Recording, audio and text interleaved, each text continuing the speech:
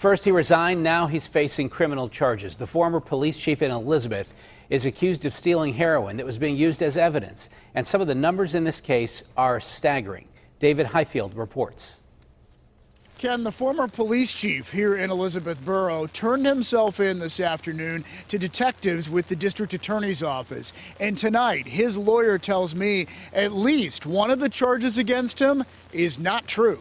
Some people in the tight-knit community of Elizabeth are having a tough time with the charges against Tim Butler, who had been chief here for 19 years. I've known Tim a long time, and it's just heartbreaking to me that this has occurred. Butler resigned 2 days ago, citing personal reasons. But according to a criminal complaint, he's admitted to having a heroin addiction, saying that it started after a doctor put him on Vicodin for neck and back pain. His attorney would not confirm that, but says if it's true, it falls classically right in the center of all of the opioid addiction cases that we read about. We have great sensitivity in our culture right now for the people that become addicted to opioids as a result of doctors overprescribing. The complaint alleges that Butler admitted that any heroin in evidence from drug cases was gone, and it lists the amounts that are allegedly missing: 535 bags,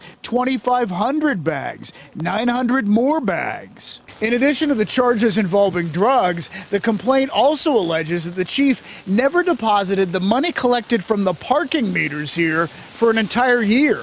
Chief Butler absolutely and respectfully denies that he ever converted any money that belonged to the borough or the taxpayers or anything in the form of parking meter money. In fact, he says Butler saw to it that boxes of coins were taken by another employee to be deposited.